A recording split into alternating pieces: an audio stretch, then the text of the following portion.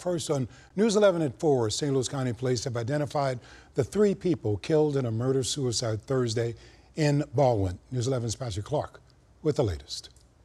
A set of flowers in the driveway of this home in the 200 block of Glandor Drive. St. Louis County Police Department Crimes Against Persons detectives investigating. Police were originally called around 11 a.m. Thursday for a wellness check at this home. Once they arrived, authorities discovered 3 adults inside suffering from gunshot wounds. All 3 pronounced dead at the scene. Authorities identifying the deceased as 64-year-old Mary Robb, Claire Gyurkakis, 27 years of age, and 61-year-old Paul Gyurkakis. All of the deceased residents of this home, according to police.